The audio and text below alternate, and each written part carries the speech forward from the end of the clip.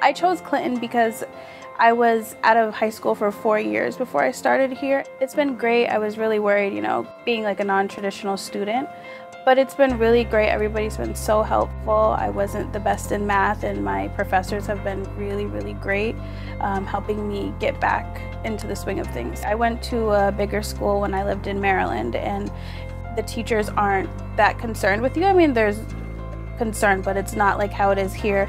They will help you with anything.